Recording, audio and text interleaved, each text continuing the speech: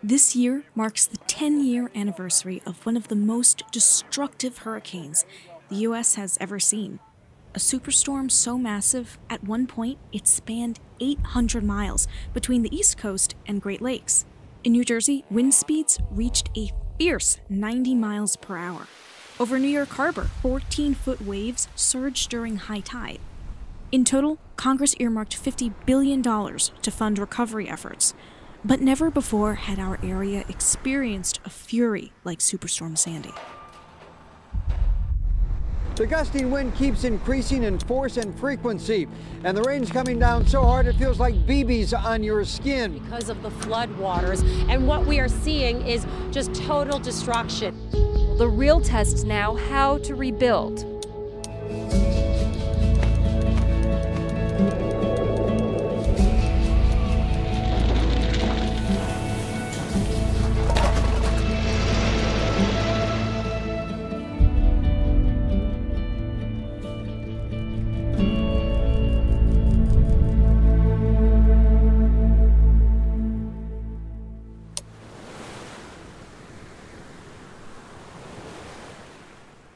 While we may not know if these storms will become more frequent, climate scientists are confident that hotter temperatures mixed with rising sea levels will result in more extreme impacts in the future. But how do these hurricanes form, and to what intensity? Let's check in with Storm Team 4's Janice Huff. Hi there, I'm Storm Team 4 meteorologist Janice Huff. I remember the power behind Sandy like it was yesterday. I was right here communicating the life-threatening danger it posed as it ravaged our coast. What does the future hold in terms of the winds? Possibly 80 to 90 mile per hour wind gusts by 6 o'clock as the storm makes landfall. Hurricanes like Sandy are complex, so let's start with the basics. There are 3 things needed for hurricane development: warm ocean water, atmospheric instability, and light wind patterns aloft. Hurricanes form in the tropics, where the air and water are the warmest. Ocean water evaporates. In an unstable atmosphere like a tropical wave, that moisture-rich air rises and thunderstorms form.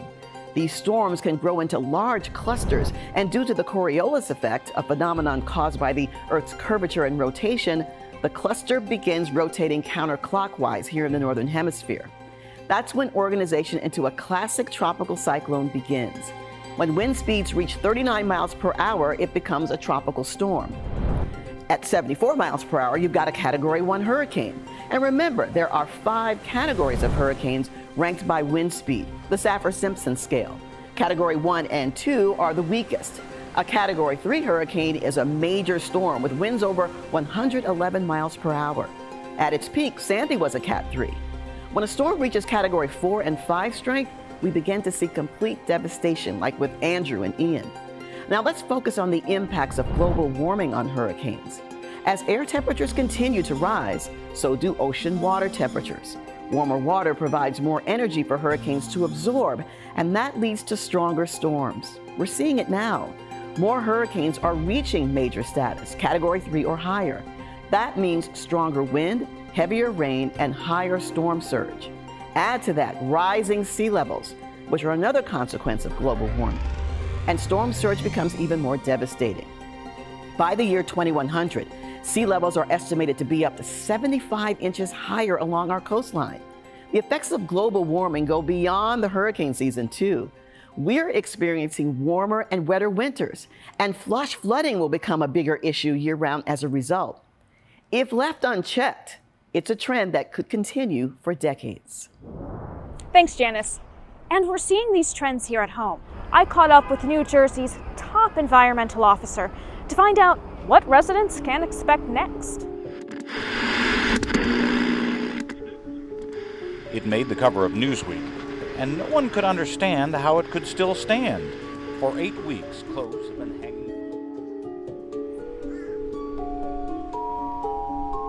We could make every vehicle electric. We could turn off every power plant for wind and solar instead. We could do all of that tomorrow, and the circumstances will still get worse for at least the next 30 years. So because of those emissions that we've already pumped into the atmosphere, these conditions will get worse, no matter what we do, for some period of time. It was a life-changing event, and we lost everything, pretty much everything we had in that house. We had to rebuild our lives pretty much from scratch. When I look back 10 years later, we're married, we have a house, we have a family, you know, a beautiful baby girl. You know, it's kind of, you know, surreal that, you know, we've come this far from, you know, losing everything, and, you know, you can see that the property's still empty.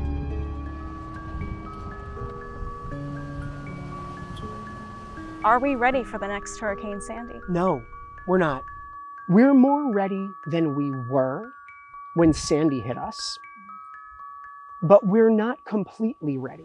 We've replenished beaches up and down the coast consistently to fight off erosion and be better prepared for the next storm. But because of the vastness of our coastline, the rise of sea level, the risk of storm inundation, there is so much to protect. And in 10 years, you can't possibly protect it all. And so we've got to continue down the path that we're on, making greater investments in shore protection and in infrastructure in order to be ready. So this is the house as it looked, you know, close to 100 years ago. It was actually built back in 1855 by a sea captain. It's always been like a historic part of this town. And this is a picture that my father took, you know, a couple of years before the storms. And those tulips actually still come up every year, believe it or not. According to the commissioner, New Jersey should plan for a sea level rise of 2 feet by 2050 and 5 feet by 2100.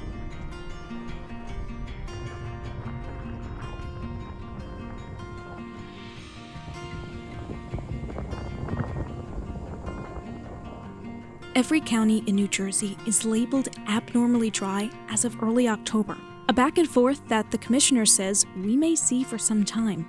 Our climate reality is one of wild extremes, where we're going to endure periods of drought interspersed with periods of intense rainfall. The biggest risks I see are in managing that influx of water, both from a coastal perspective in surge and from an inland flooding perspective like we saw in Ida. It's this double-edged sword of our climate reality. Our most underserved and disadvantaged communities endure the worst flooding, the highest heat indices, and the greatest incidence of illness associated with adverse air quality, which is also a function of our worsening climate. I haven't opened this gate in a while, so.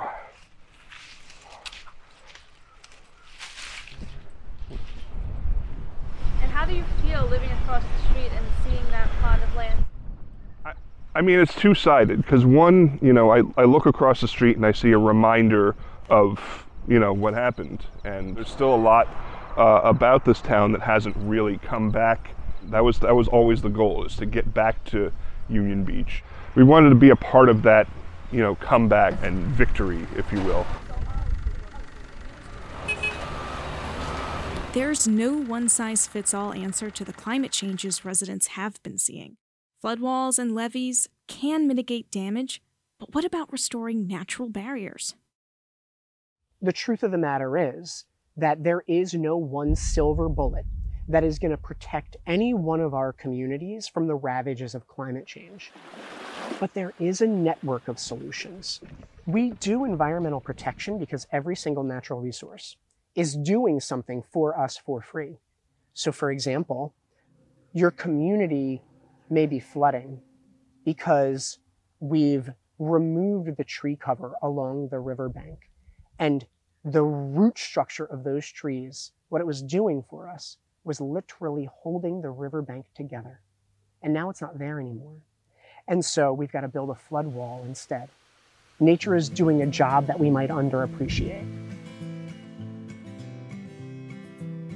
I mean, these are all wooden beams.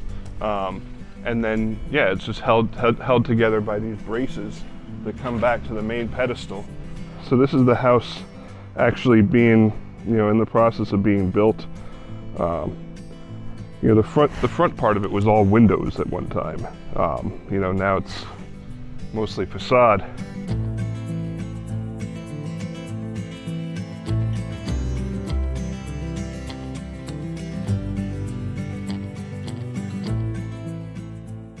The reality is that that sea level is rising, and that home that stood behind us was cut in half.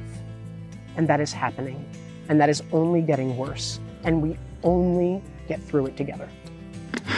Shrined, I guess, as part of Union Beach. Remember what this was, and remember its end.